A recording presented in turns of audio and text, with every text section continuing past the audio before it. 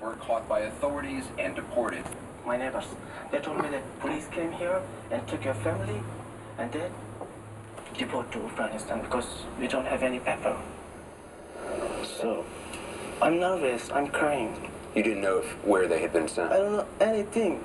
I was thinking that if I go to the Europe, maybe one day I will find my family and I will bring here. We will live a better life. If a person lives with his family, it's the best life ever. If a person live lonely, like me, like other boys, it's too difficult. He says an Iranian man he worked for in the market paid a smuggler to bring him to Europe. The journey would take 4 years. At one point, he was hidden in a refrigerated truck. We are in freezer. 2 days, 2 nights, and 4 hours. I was in container. After 52 hours, I'm totally freezed. I can't shake my hand, my foot. On that time also I was thinking that maybe I will die. You thought you were going to die? We are like animals for smugglers. And they slapped us. Shut up, sit down. Otherwise I will kill you here, no one knows. And you believe them? Ah? Yeah, they could. Big knife. They have guns. For money they can do anything. For money. Money fuels this migration. Some kids, like these Afghan boys who are employed in a bakery in Peshawar, Pakistan, have to work for months or even years along the way to pay the smugglers.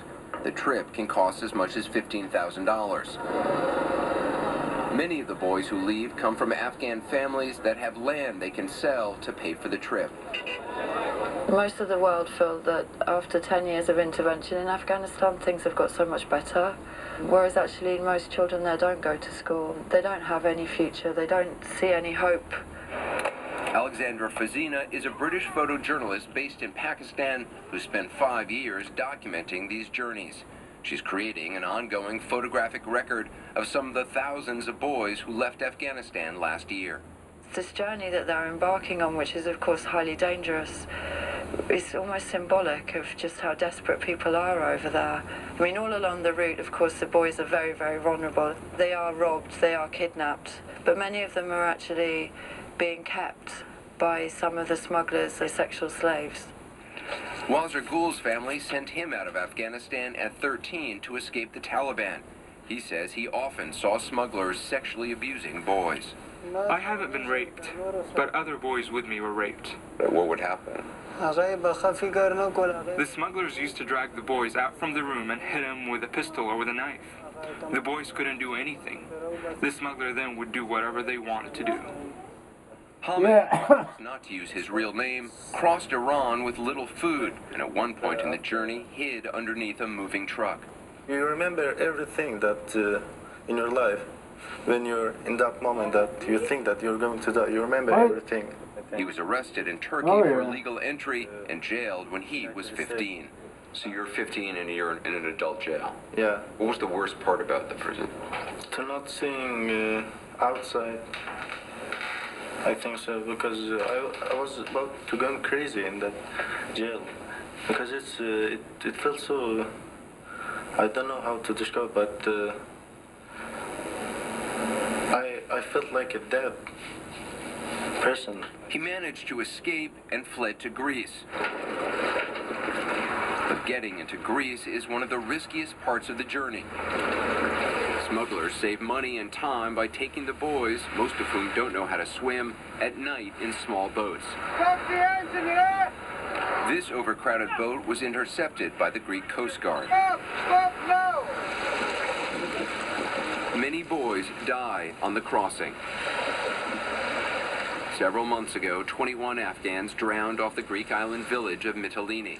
Their bodies and the few possessions they had washed ashore. We went to Mytilene's cemetery and found their graves.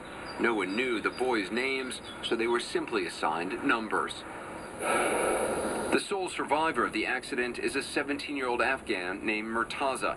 It was his 9th attempt to cross into Greece. This is what I would say to the boys still in Afghanistan.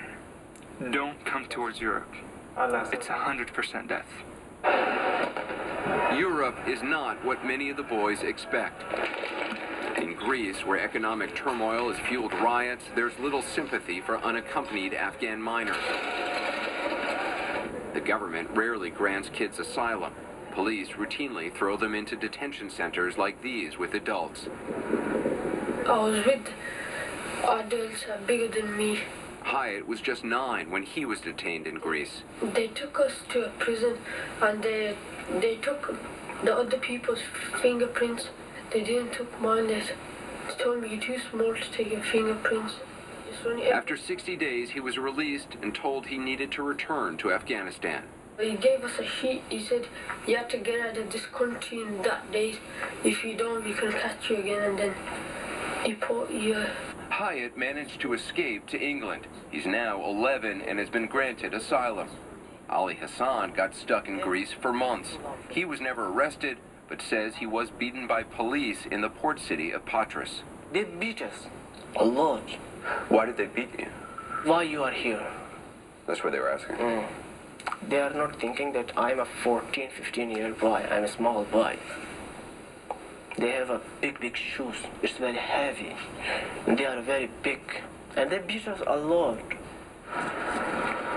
As difficult as the journey is, very few ever willingly turn back. Even when they're forced to scrounge for food and sleep in abandoned buildings and parks. Parents rarely learn the truth of what their children are going through.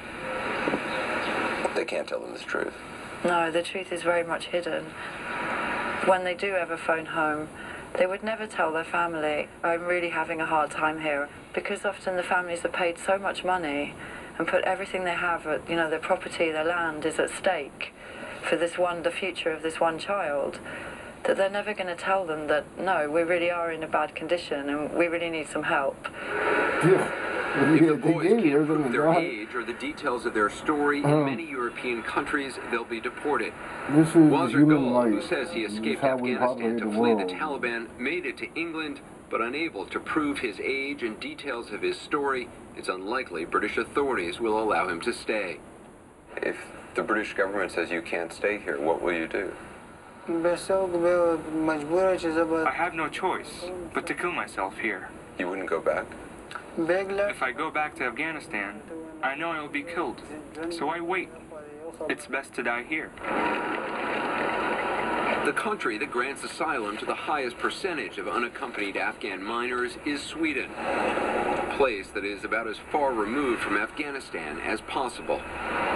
Over the years, the journey for thousands of Afghan teens has ended here in Stockholm Central train station. Moved by their plight, the Swedish government has granted the teens asylum, giving them free accommodations, education, even financial support to begin new lives. Last year, nearly 2,000 Afghan minors were granted asylum here. Hamid was one of them. He's now enrolled in high school.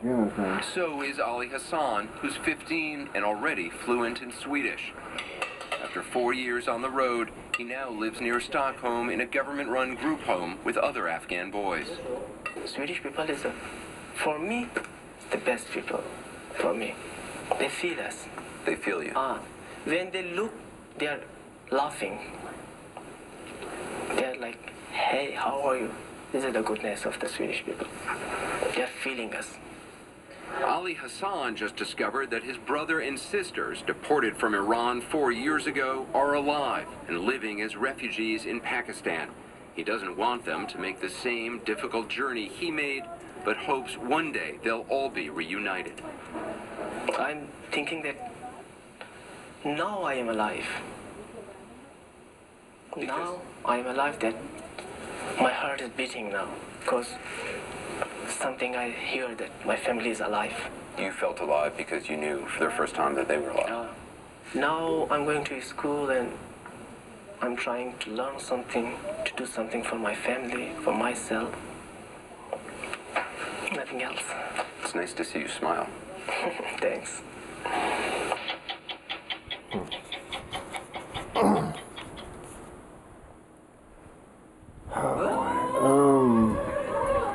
It is what it is. I mean, in the interview, I see nothing wrong with him, but it's hard to according to what the system says, it's hard to assimilate. But Swedes seem to do a good job. 3% back on gas.